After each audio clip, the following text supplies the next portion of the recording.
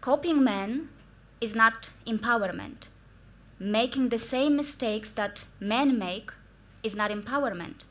Doing only what men do is not empowerment.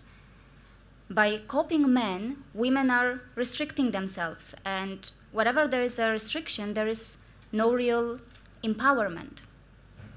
Whether it's economy or education or science or medicine or any other field, women are very capable. But we must remember that competing with men is not empowerment. Self-realization of your own unique inner strengths and being confident in who you are is very important. And as a society, we must create an atmosphere that allows that. As a society, we must create an atmosphere that encourages that. And as a society, if we lack that atmosphere, we are going to face many problems.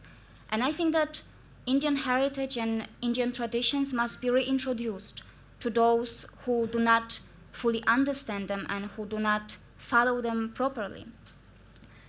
Women empowerment does not mean that women have to become more manly or that men have to become more feminine. Women are not here to replace men, and men are not here to replace women. Both are here to coexist and balance each other out.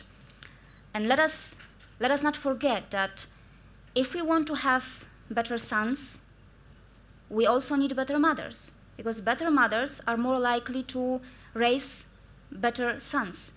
And that is why understanding the importance and real meaning of Shakti is so relevant in our everyday life.